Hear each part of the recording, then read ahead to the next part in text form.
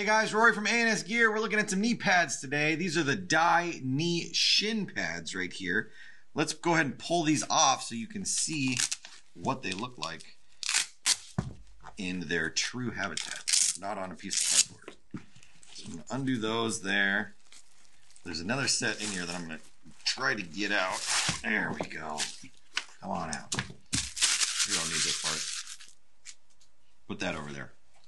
All right, so this is a size small that we have right here. You'll definitely want to check the website for size availability on these knee pads to see what is there.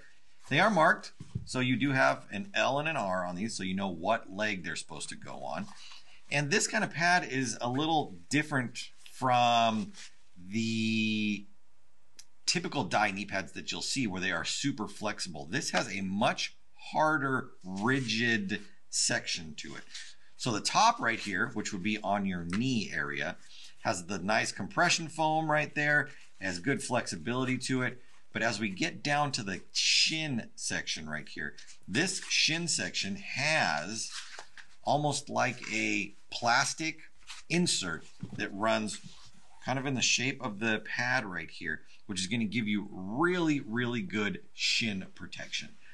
Now, I've played paintball for a long, long time, and I've been shot in the shins tons of times, I would assume, but I don't ever remember being shot in the shins. So this, I don't know if it is necessary for paintball, but it's going to offer a tremendous amount of protection. So if you are getting involved in the sport and are looking for that ease of mind where you want to be out on the field and you want to be aggressive and in the middle of everything, but you don't want to feel that pain factor, this is a great option for you right here.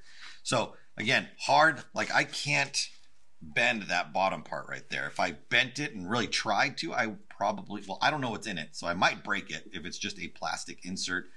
So I don't think it's metal in any way because I can kind of twist it. But I would really have to try, and I would probably snap it or crack it, whatever is inside there. This is a section that is, when it's on your leg, it's not going to bend because your shin doesn't bend. So it offers tremendous protection through the front. Plus there is some padding around the outside of it, which is cool. Little gel, little Dye logo right there. On the back side, we've got a strap for both the top and the bottom. So the section that would go around your thigh and the section that would go around your calf both have adjustable strapping to them, which is great. Plus there's a little bit of a mesh net right here, so this isn't rubbing up against your calf all day long.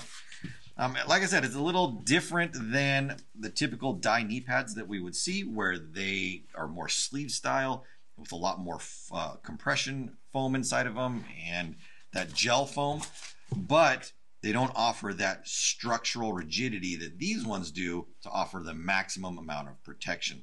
While these, the movement factor is there, it's just very rigid, very, like I can't even bend that. You can see where that plate is right there. And it does kind of have a U shape to the top of it. I can get my finger down in there. But amazing protection. So if that's something you're looking for, this is a great pad for you. You won't find this in many pads at all. So Dye knee shin guards, definitely check the website to see size availability, because I know that there might be options and sizes that we might not have because we're always running through pads and always turning them over. So again, check before you buy. These are the Dye knee shin guards available at ansgear.com.